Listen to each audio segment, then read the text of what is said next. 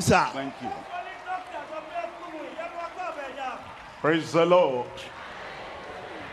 Hallelujah. If you are there, I said, praise the Lord. I welcome you to a glorious night tonight. Thursday, Friday, Saturday, great, marvelous things the Lord did. Tonight, it's like we're just coming now. Great manifestation, great power, glorious visitation. I can't even hear the amen of the people in front of me. Something glorious is coming your way. Mighty power manifested in your life tonight. You know, everything was dark. And then we plugged in into that little socket and see everywhere became bright. And as you plug in tonight, as you connect with Christ tonight, everywhere in your life, in your family, in your community, the light of heaven will shine. Let's pray together. Father, we thank you tonight. We praise and glorify your name. How mighty you are. Unchanging, unchangeable. What you have done in decades gone by, generations gone by, years gone by, you are going to repeat everything in every life here tonight in Jesus' name. A repetition of your glorious power, of your glorious manifestation, of your glorious visitation in every life tonight, every heart tonight, everyone tonight, here at the Alpha location and all over the world. Manifest yourself and visit everyone in Jesus' name. I will go back home with great blessings tonight. In Jesus' name we pray. You know, I was telling our pastor here that I love the Ghanaian language. Now, since I don't understand, the only one I understand is hallelujah, amen. Can you shout amen? God bless you. You can sit down.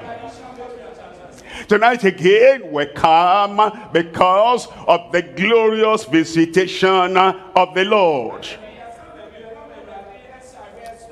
The visitation of the Lord is like diamond that has many sides. You have this side, this side, this side. And that's why we continue. We're looking at the sides of the manifestations of the glorious visitation of the Lord.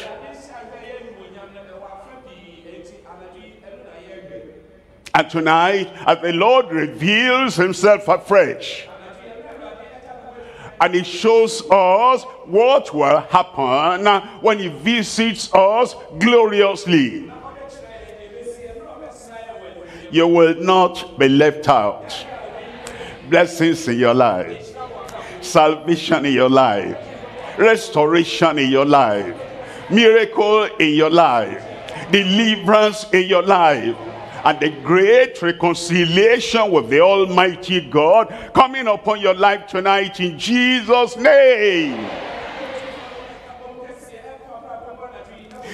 We had expectations before we came that if the Lord can touch me, if I can touch the Lord, the expectation that he touches me and I touch him, that expectation you have in your heart, beyond even that, the Lord will do tonight for you.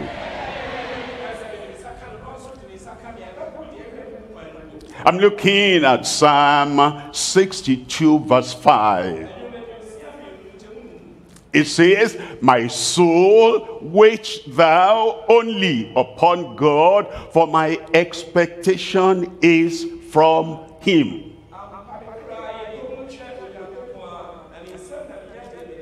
My expectation is from him. No disappointment, no delay, no failure. My expectation is from him. It tells us in verse 6, it says, he only is my rock and my salvation. He is my defense. I shall not be moved. Look at verse 7. In verse 7 it says, in God is my salvation. In God is my glory. The rock of my strength, my refuge is in God. And then it says in verse 8, trust in him at all times. Sick at all times. Sinful at all times. Defeated at all times. Oppressed at all times. And so poor you could not have the sufficiency in your life at all times. You trust in him. In sin and you want salvation, you trust in him. In the dungeon, in darkness, in the prison, and you want to be lifted up and taken up, you trust in him at all times. The sickness is so terrible and no one can help you. You've gone here, you've gone there, you've gone everywhere. Trust in him at all times. You have such a burden and such a heavy load you cannot even describe, and you cannot bring to the Lord. It says, don't go away from the Lord because of the burden. Trust in him at all times.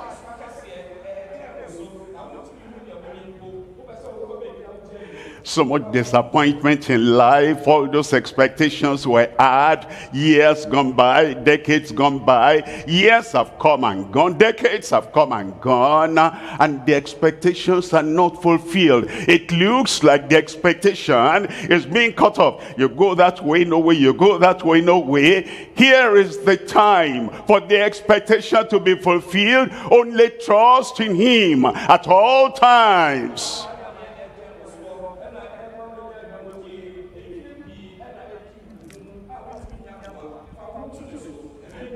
Tonight you are wondering, what will happen? Something good will happen. Because you trust in him at all times. Trust in him at all times, ye people. Pour out your heart before him. God is a refuge for us.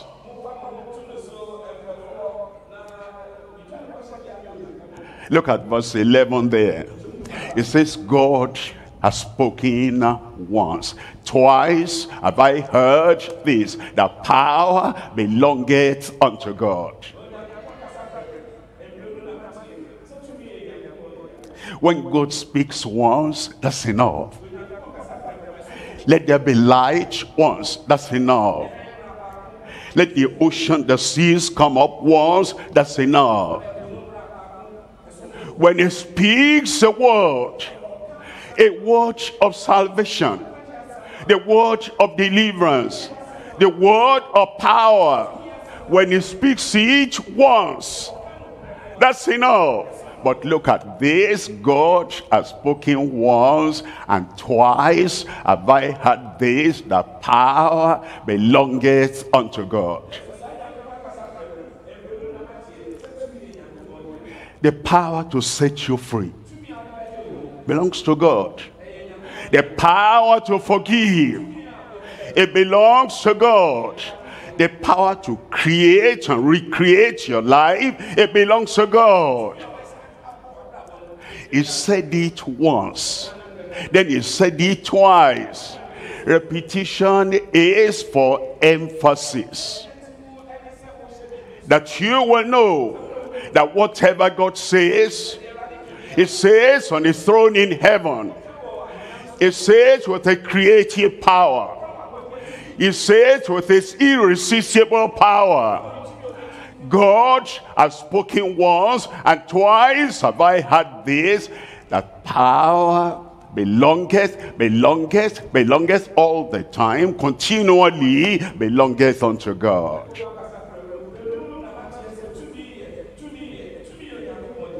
And then in verse 12, it says, also unto thee, O Lord, belongeth mercy. God is always full of mercy. In the past, at the present, in the future, the mercy of God is always full. And tonight, the Lord is full of mercy towards you. Mercy. When do we need mercy? When we've gone so far from the benefactor that we merit nothing. He is our benefactor. He is our redeemer. He is our recreator. And we've gone so far, we're even ashamed of ourselves. Talk of marriage, we do not merit anything. And that is when the mercy of God comes in. Lord, thou hast mercy, to you belongeth mercy. For thou renderest to every man according to his work. Tonight, we're talking about our fulfilled expectations by his glorious visitation. Our fulfilled expectations by his glorious visitation. What's your expectation? I expect mercy. It will come. I expect salvation. It will come. I expect restoration. It will come. I expect miracle. It will come. Say amen. Our fulfilled expectations, in the plural, by his glorious visitation. There are three things we're looking at very briefly. Number one, the fulfilled promise of the Father's visitation. We've been far away from him, but he's always near. But in our thoughts, in our mind, in our action, in our behavior, we've been far away from the Father. But he's always near, because he's an omnipresent God. He's there with you, he's here with me. And he's watching you, and when you say, Lord, fulfill your promise, I come, you'll know how near, how close, how present our Father is. The fulfilled promise of the Father's visitation. Number two is the full privilege of our friend's visitation. Friend, capital F. Abraham had one friend, God Almighty. And God Almighty was the friend of Abraham. Abraham was the friend of God. And the privilege Abraham had, the fullness of the privilege Abraham had, Because of the friend, almighty friend, powerful friend, miracle working friend, creator friend.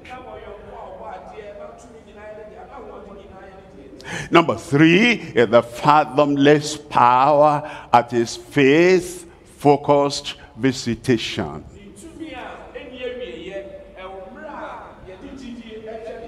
Fathomless. So deep you cannot come to the bottom. So wide you cannot come around it. So high you cannot get to the peak. Fathomless. Limitless. Unlimited in our lives. The power that comes to work in our lives. It works within us. It works around us. It works on everything that concerns us. The fathomless power at his faith-focused visitation. You know, it focuses on faith. I close my eyes and I cannot see the air, the wind blowing. But I feel the breeze. That's faith. Even though you cannot see, even though you cannot physically touch, it's based on faith. The Creator is in his creation every time, everywhere. And because of that faith we have, and the faithfulness he has, and the focus is on his faithfulness and our faith in him, there will be power manifestation in our lives tonight.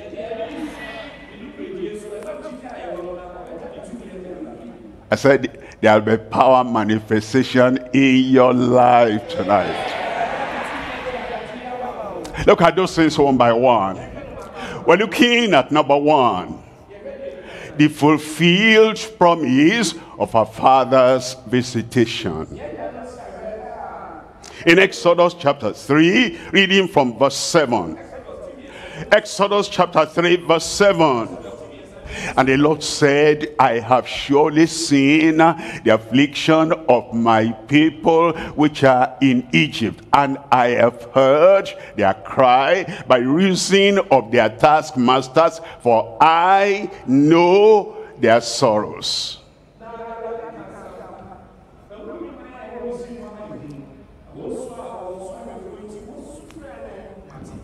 In one part of our African continent, the people there say when somebody is laughing, is weeping also on the inside.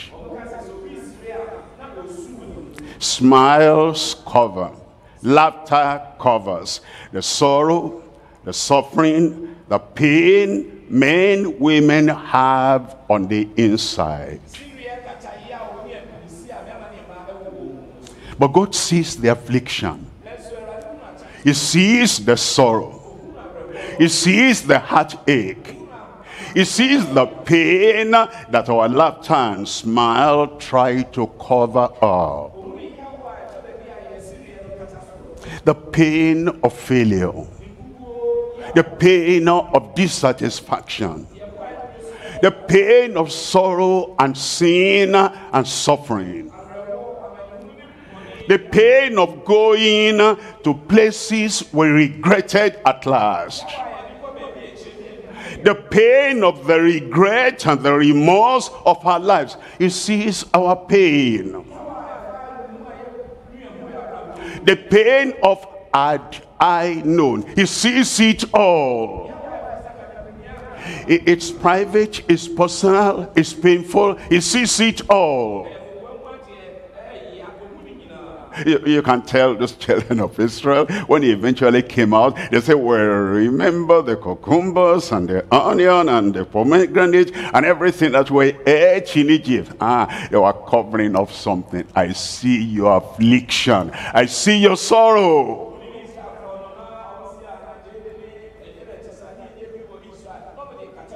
The Lord said, I have surely seen the affliction of my people which are in Egypt, and I've heard their cry.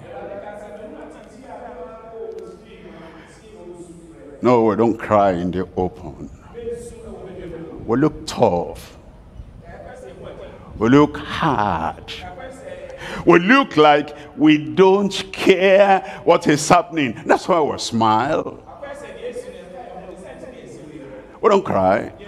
We just stand firm and we look straight at the person in front of us. I just say, I wish I could be as bold as that man, as that woman.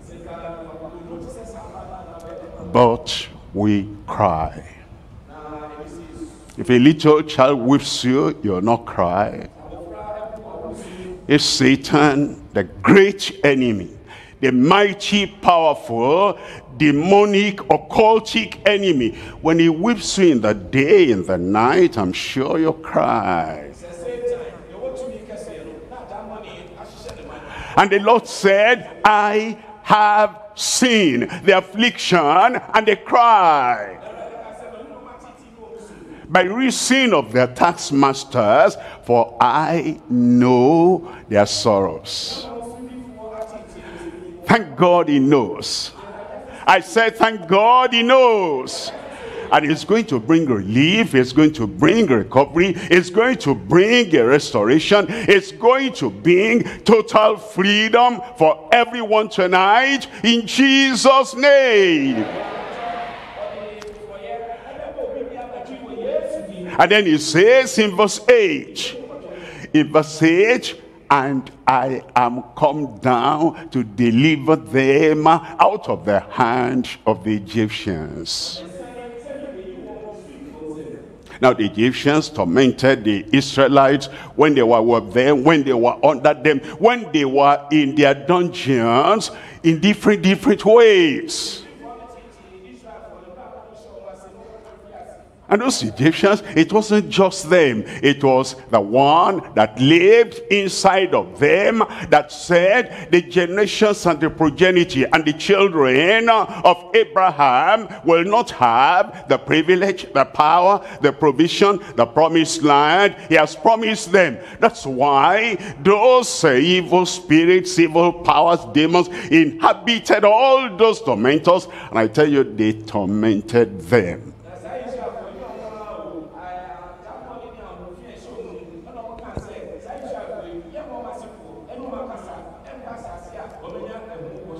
And then the Lord says, I come to bring them out of the land to a good and a large, unto a land flowing with milk and honey, unto the place of the Canaanites and the Hivites and the Amorites and the Perizzites and the Hivites and the Jebusites.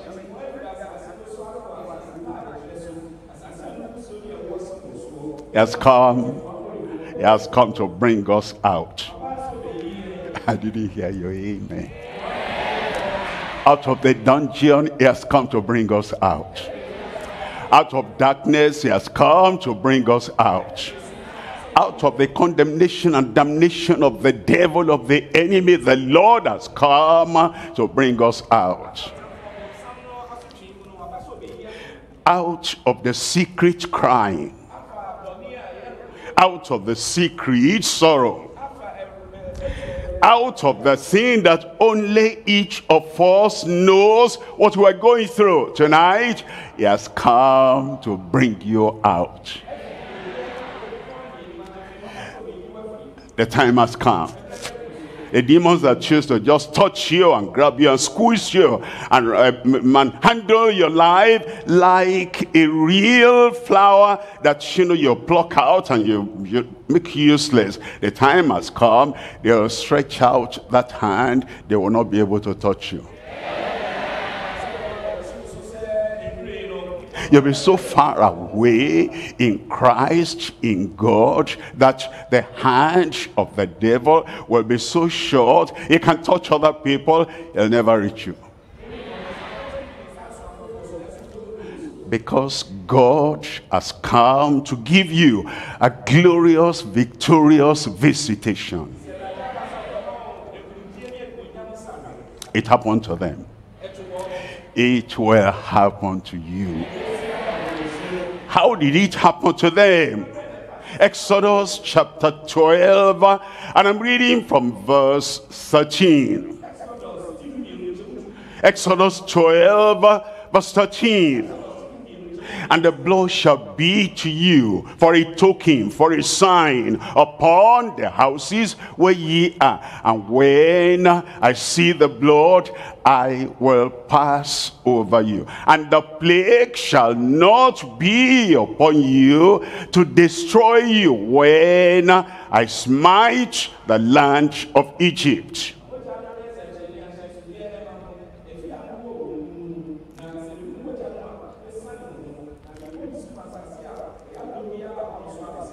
When I see the blood, I will pass over you. That was the blood of an animal at that time. All those lambs that they slaughtered referred to the Jesus Christ, the Lamb of God, who was to come and take away all our sin and all the consequences of sin.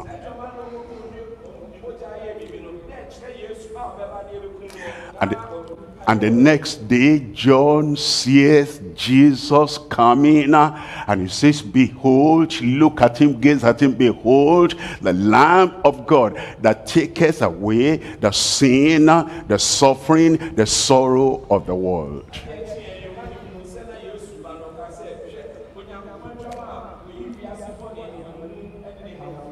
All the people, no exception. The man, the woman, the boy, the girl. All the members of every family. They applied the blood on the lintels of their houses. And the angel of death could recognize the houses where the blood of the lamb had been put. And the angel that came from heaven to touch all those houses without the mark of the blood is so respected, recognized the blood, because it's pointing to the blood of Jesus that will come. They never could get in to those houses to hurt anyone there.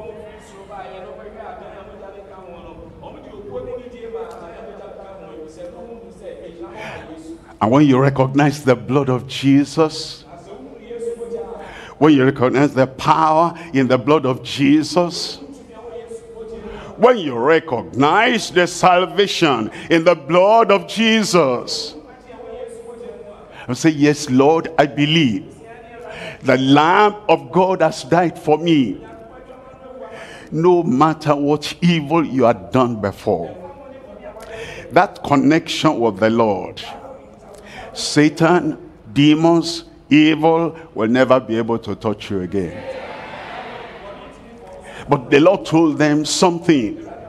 He said, as you apply the blood, stay inside the house where the blood had been applied. Don't come out.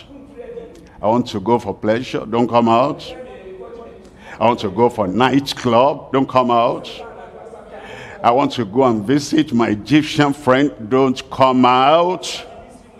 You remain under the covering and the cover of the blood of the Lamb. And even though you are shivering, even though you are trembling, whatever physical agitation you have, just stay inside, and then the blood is there. You are secured in Jesus' name.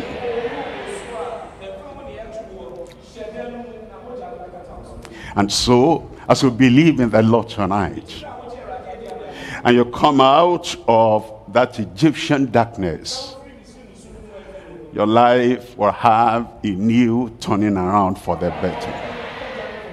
We're looking at 1 Corinthians chapter 6. And I'm reading from verse 9. 1 Corinthians chapter 6, verse 9. Know ye not that the righteous shall not inherit the kingdom of God? Be not deceived. neither fornicators, nor idolaters, nor adulterers, nor the effeminate, nor abusers of themselves with mankind. You know, there are people who are very religious, and what they ought to know, they don't know. What do they know? I know Psalm 23. I know Psalm 27. I know Psalm 91. When anything is going to happen, if I put my Bible and open to the Psalms under my pillow, finish. That's all they know. They say when I go to wash in the river, they say when I drink that holy water, they say all the evil that will scatter here and there. That's all they know. They don't know this one that we're reading now. They think if I just go church on Christmas Day, Easter time, I'm a Christian now, am I not? They know religion. They know rituals. They know celebrations. You need to know something more before you get to the kingdom of God. Before you come out of Egypt and get to the promised land and get to the kingdom and get to heaven, you need to know something.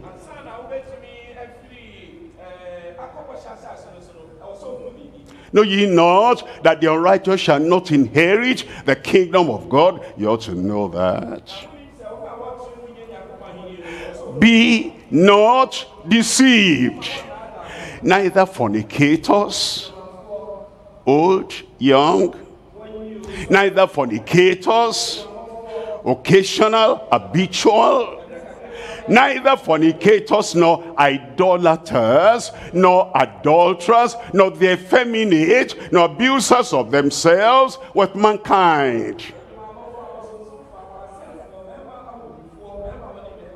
And then in verse 10, no thieves, nor covetous, nor drunkards, nor revilers, nor extortioners shall inherit the kingdom of God. It says well to know that. If you didn't know that before, now you know.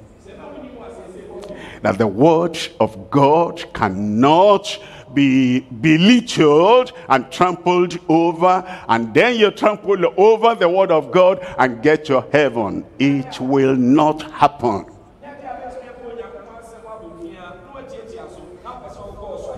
It says, well, you know, coming out of Egypt, coming out of darkness, coming out of evil, coming out of the bad occultic kingdoms of this world and getting to the kingdom of God. Here is what we ought to know. If you cannot get to the kingdom of God with all these baggages, then you drop them at the foot of the cross. You repent, you turn away from them.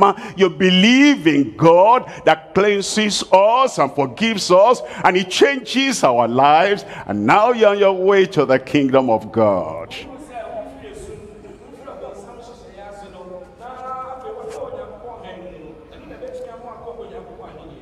Look at verse 11. In verse 11, but such were some of you. Such were some of you. You were like that. Because all have sinned and come short of the glory of God. And then you turned around. You say, Lord, I want the kingdom. I want to enter into the kingdom. And I know, now I know, that all these things will hinder me, prevent me, bar me from the kingdom of God. And as I repent and say, Lord, I surrender. It's not you I love. I don't love fornication, adultery anymore. I love my Lord now. Beyond all those characteristics, you are the one I now love with all my heart, all my soul, all my mind, all my strength. All those things get out of my life.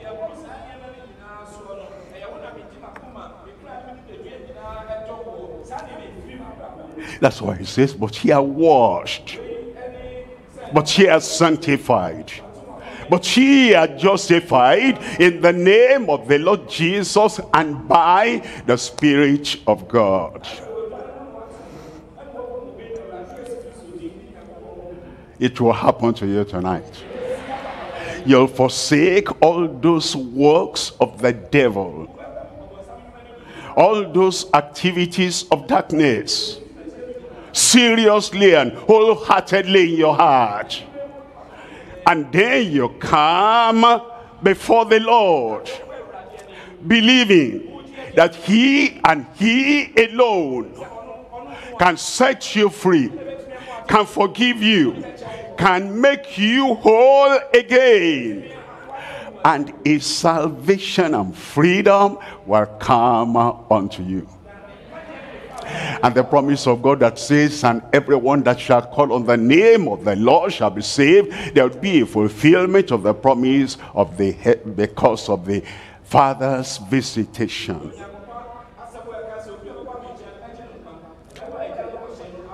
We're looking at number 2 now. Number 2 is the full privilege of our friend's visitation. Jesus said, I call you not servants anymore, but friends. He was talking to the apostles and disciples of his. He said, you dropped all those nets and you follow after me. You're no more servants, you are friends. You turned away from darkness and you have come to me, the light of the world. I call you no more servants, you are friends. And as a friend that has power, it will solve all your problems. He came to a particular place, he visited them there. And look at the result of his visitation. John chapter 5, I'm reading from verse 3. In these lay a great multitude of impotent folk, of blind, halt, withered, waiting for the moving of the water.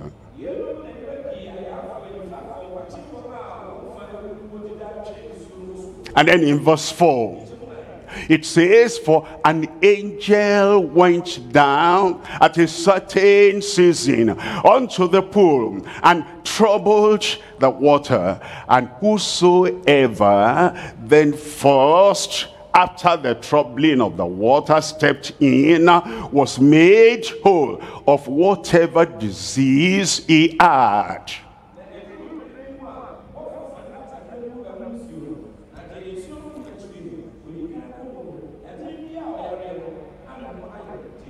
In verse 5, and a certain man was there which had an infirmity 38 years. In verse 6, when Jesus saw him lie down there and knew that he had been now a long time in that case, he says unto him, wilt thou be made whole?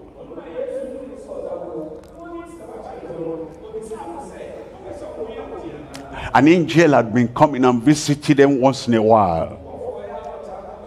And when that angel troubles the water, only one person will be healed. Can you think about the journey of the angel from heaven coming to that place, and he troubles the water, and only one person will be lucky enough to have healing from whatever plague, whatever suffering, whatever disease he had. Only one person.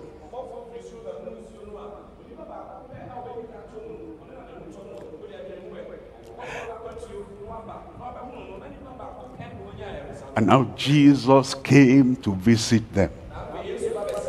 And Jesus has come to visit you. And Jesus is so much greater than the angel that had been coming.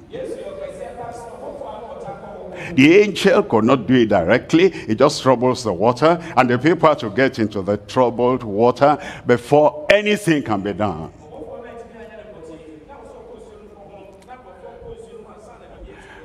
But Jesus doesn't need the water to heal you. I didn't hear your amen. The water in the bottle, he doesn't need that to heal you. The water in the river, he doesn't need that to heal you. He himself is the healer. He himself is the deliverer. He himself is the redeemer. He himself is the miracle worker. Look at how he did it. Look at verse 7. In verse 7, the impotent man, the helpless man, the hopeless man answered him, "Sir, I have no man." When the water is troubled, he's still looking at the water. When the water is troubled, to put me into the pool. But while I am coming, another stepped down before me.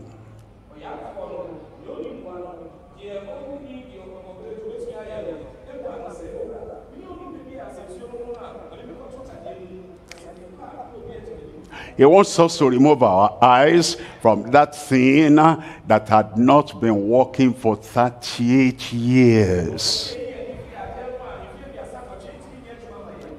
The anointing with oil that had not been working for 38 years. The sprinkling of the holy water from the bottle that had not worked for 38 years for him.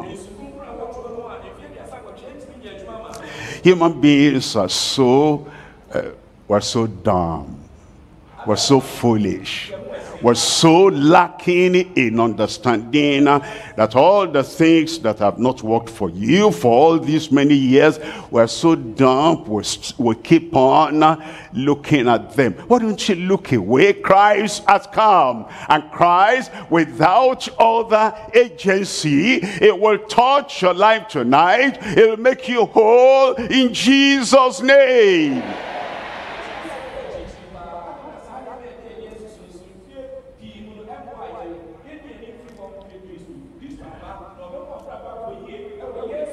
Look at verse 8. In verse 8, Jesus saith unto him. He didn't carry him. He didn't touch him. Jesus is different. He didn't go to, okay, if you cannot get to the water, I'll get the water to you. No. Now you have a man, the man of Galilee. He will carry you and throw you into the water when the angel comes. Jesus does not need the coming of the angel before he performs his miracle upon your life.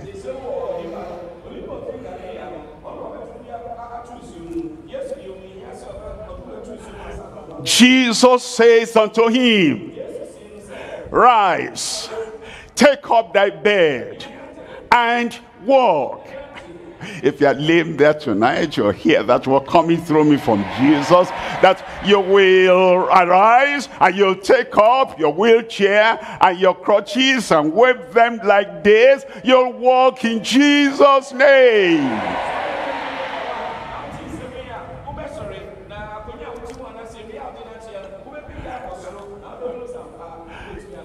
Your blind eyes, sir. I've been putting drops, I drop. The thing is going from good to worse. It's not going to drop anything on your eye tonight. All it needs to do to speak the word, open your eyes and see.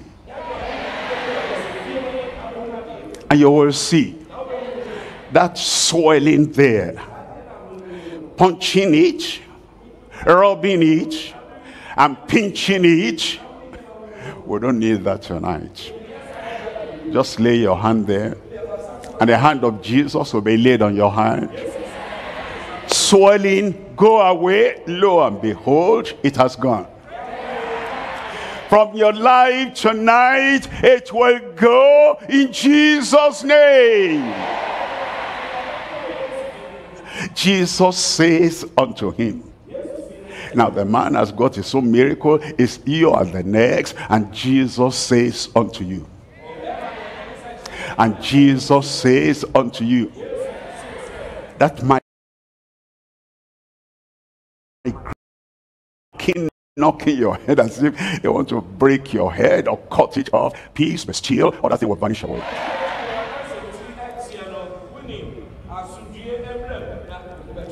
Jesus says unto me. Say that. Jesus saith unto me.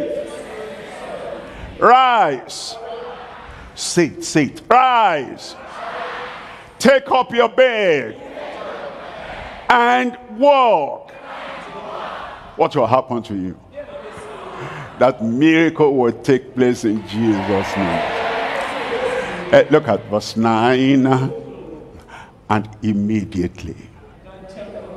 And immediately. I wanted you to say that, and immediately. When is your miracle tonight? Immediately. When will your blind eyes open tonight? When will you rise up and walk tonight? When that wheelchair, when are we going to take it away from you and we'll raise it up? And then we'll say, look at your property. It's no more my property. No more my property. Look at your walking stick.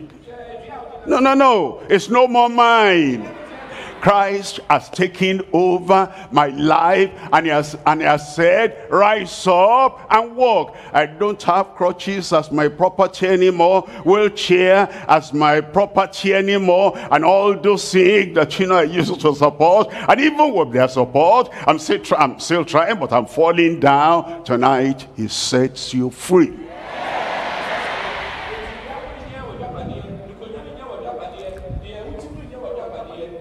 And immediately the man was made whole. You understand? Made whole. Everything connected with all the impossibility of his life, everything taken away. There was no lack, there was no pain, there was no deformity, there was nothing else. The man was made whole.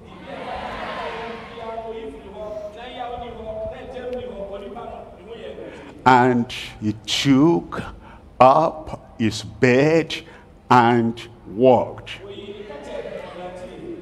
When are you going to take up your bed and walk? When are you going to open your eyes and see? When are you going to drop all the pain, all the sickness, all the disease in your life? Now, immediately.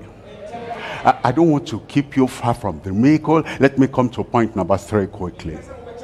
Number 3 is the fathomless power at his faith-focused visitation.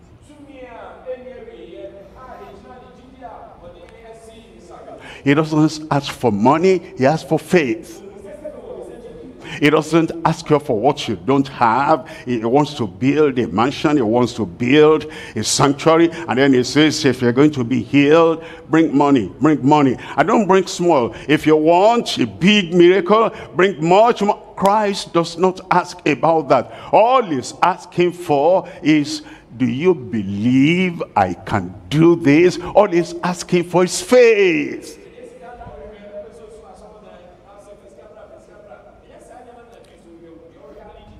Go and buy something there. Come and give me. When you give me, miracle come. Never. How much money do you have in your account? Go and withdraw almost everything, 90%. Bring. Never. Faith. Somebody help me shout faith. That's all.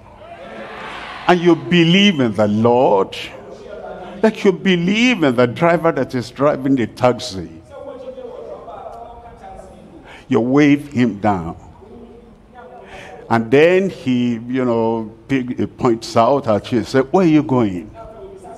He said, I want to go to, you mentioned the place. He says, come in. And you come in and you relax. And he is doing the driving. When did you take eye test last? You don't ask him that. Your latest driving license, how new, how current is it? You don't ask him that. Do you really, for reality, do you know this place I mentioned? You don't ask him that. Come in, you're coming. You sit down. You are relaxed. And then he gets to the place. Jesus said, come in. Relax. Where are you going? I'm going for healing. You've got it. Sit down there. What do you want? I want victory. You've come to the right place. Sit down there. What do you want? I want freedom from satanic attack. You come to the right person. Sit down there. And then he tells us his name, faith in his name, amen at the mention of his name. We're there. Tonight, you are there. Tonight, I am there. The fathomless power of Arch is faith-focused visitation. Acts chapter 14. And I'm reading from verse 7. Acts chapter 14, verse 7. And there they preached the gospel. There they preached the good news. There they preached Jesus as Savior, as healer, as deliverer, as miracle worker. There they preach the glad tidings. Look at verse 8. And there sat there a certain man at Lystra, impotent in his feet, being a cripple from his mother's womb, who never had walked. Verse 9. The same heard Paul speak. You're that certain man tonight, that certain woman tonight, that person tonight.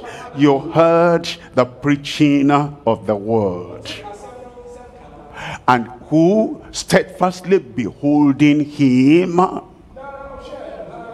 perceiving that he had faith to be healed. How did Paul perceive that? Paul was preaching the good news.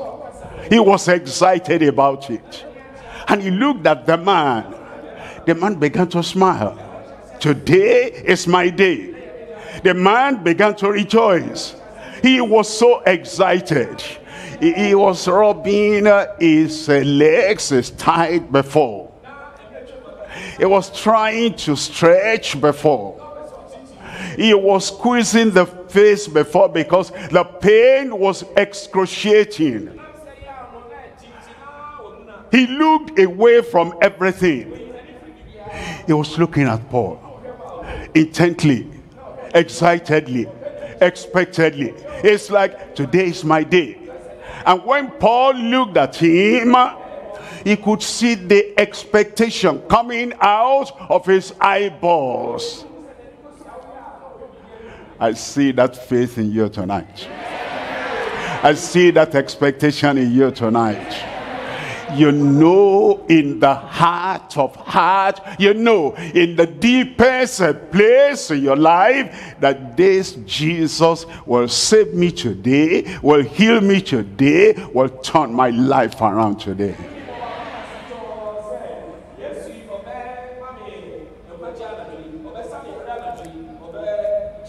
And he said, steadfastly beholding him and perceiving that he had faith to be healed.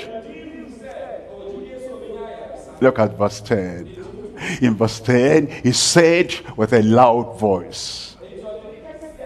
He said with a loud voice, stand upright on thy feet. Didn't touch him. Didn't pour water on him. Didn't rub his face. Didn't shake him. Didn't push him. He stood where he stood. And the lame man who had never walked in his life was where he was. But Paul perceived he had faith to be healed. It's not of faith. It is all of faith. And once there's connection between the hearer and the speaker has faith, you are going to be healed. You have faith, you are going to be healed. The speaker, the hearer, in agreement together. And if two of you shall agree as touching anything on earth, you ask heaven, heaven will do it for you. And so your time has come. You have faith to be saved. You have faith to be forgiven. You have faith to be set free. Christ has paid the price for you, so that the good news of salvation will be your possession and experience. Today, salvation. Today, forgiveness. Today, redemption. Today, your name will be written in the book of life. Now, when? Now. When will you be saved? When will you be forgiven? And then you'll not go out and still say, I'm a sinner, I'm a sinner. Your language must change when God has changed your nature.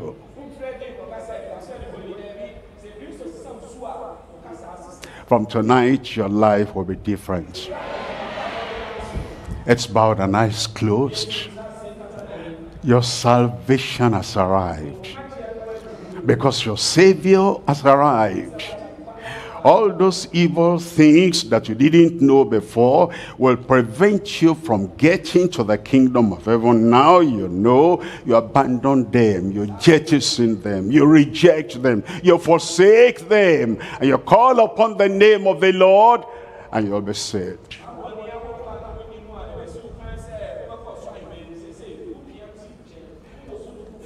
You want that total freedom, salvation, forgiveness? Wherever you are, raise up that hand.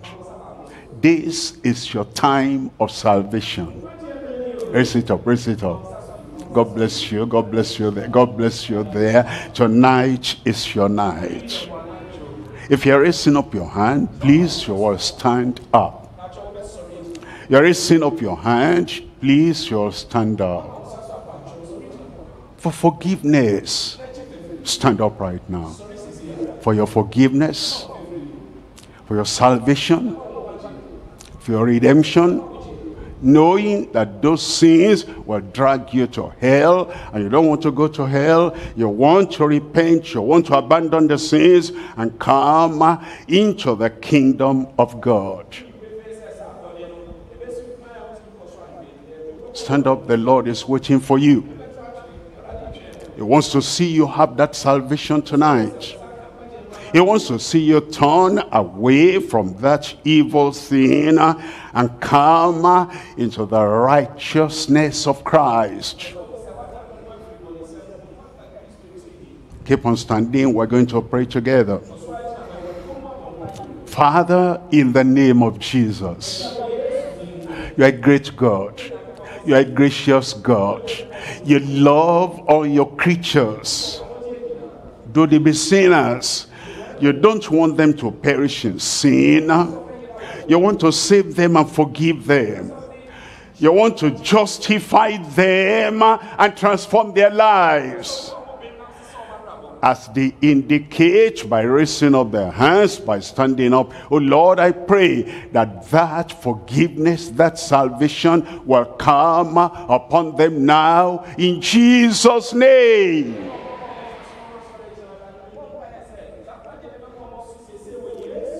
I pray you separate them from their sin and separate the sin from them. I pray you wash them clean. I pray you transform and change their lives.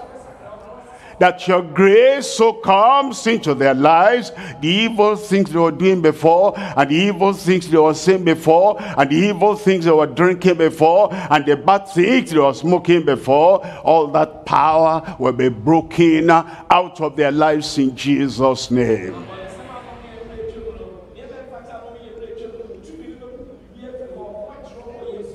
As they believe in the death and the blood of the Lord Jesus Christ, wash and cleanse them from all their sins. Give them salvation. Give them the joy of salvation, the peace in salvation, and the victory in salvation. On the radio, those who are listening, on the television, those who are watching, online, everywhere, those who are surrendering their lives to the Lord Jesus now, let that salvation in fullness come to them. Thank you, Lord, for the answer.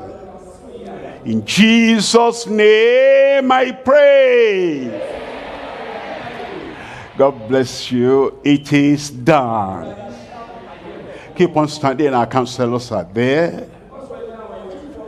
And the counselors will get some details so that we'll see how to help you further to be established, to be steadfast in this great salvation the Lord has given you.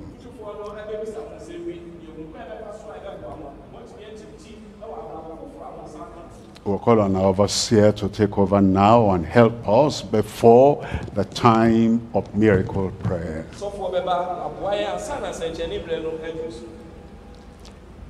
You have taken the greatest decision of life. Allow the counselors to get your particulars so that we'll be able to assist you and support you to stand in the Lord.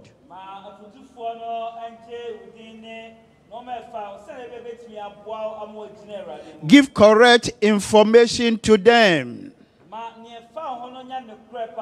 Don't give a name which people come to you, they will not be able to recognize or see you.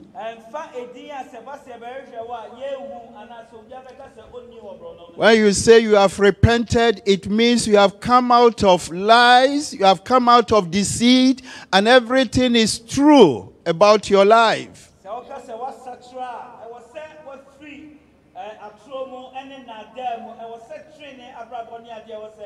We want the counselors to go near them and make sure that you take their particulars as it is on the cast.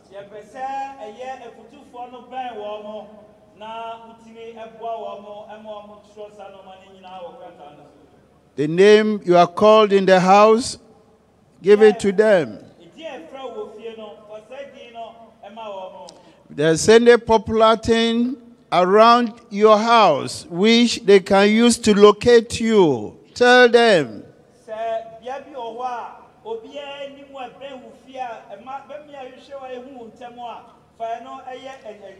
You want the ushers to be very fast.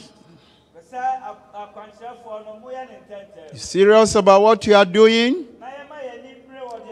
It's a very serious thing. For someone's name to be written in the book of life. We should not lose them. They should not be wasted. Let's do everything to assist them and to help them. If you're also watching online and you gave your life to Christ after our pastor's message this evening, there is a link.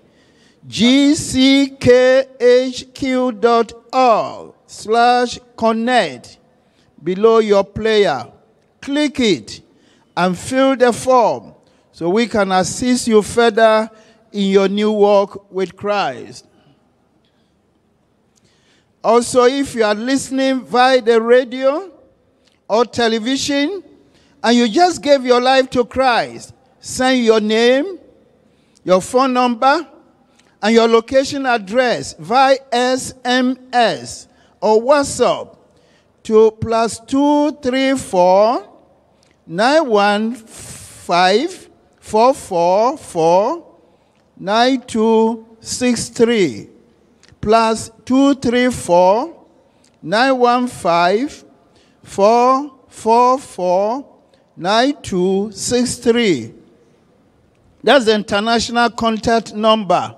And if it is in Ghana here, the Alpha location, Ghana GCK Secretariat, +233 55 245 1955. The number again, +233 55 245 1955.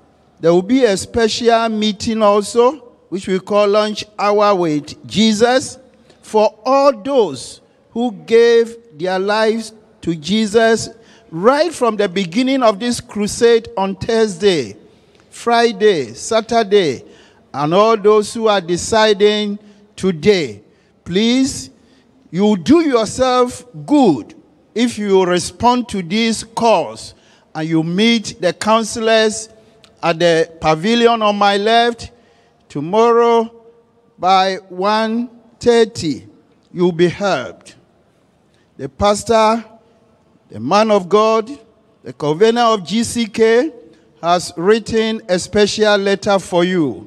He has given some literature that will help you to be able to stand on your feet. So respond.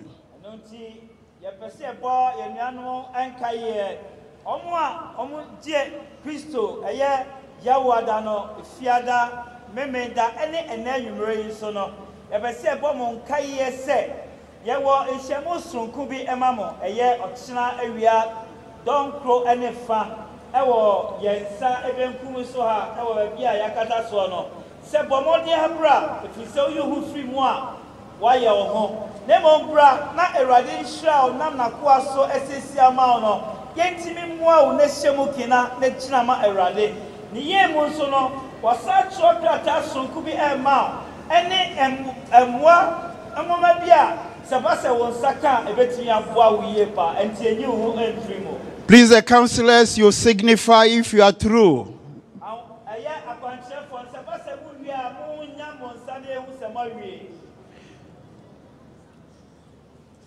Another announcement for the Converse Rally.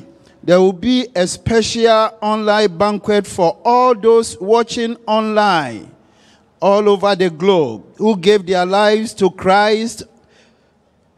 Throughout this program, there will be a special program for you, 30th April 2023. So more details about this will be sent to you. The pastor will be delighted to have you join this special banquet. May I hear from the counselors if you are through?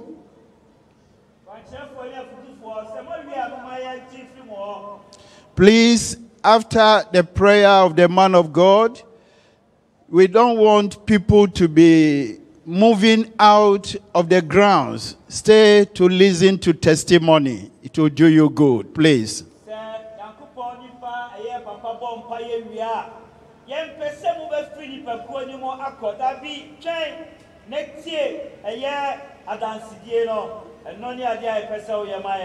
Are you through?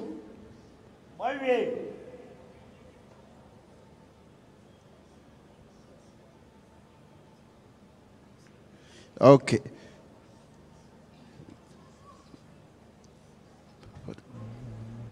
Sir, they are through, sir.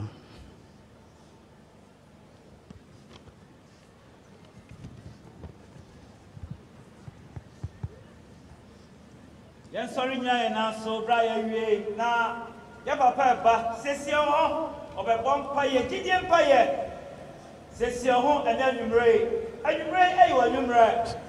Set your eyes on Christ. Set your eyes on Christ. Believe the prayer that is about to come.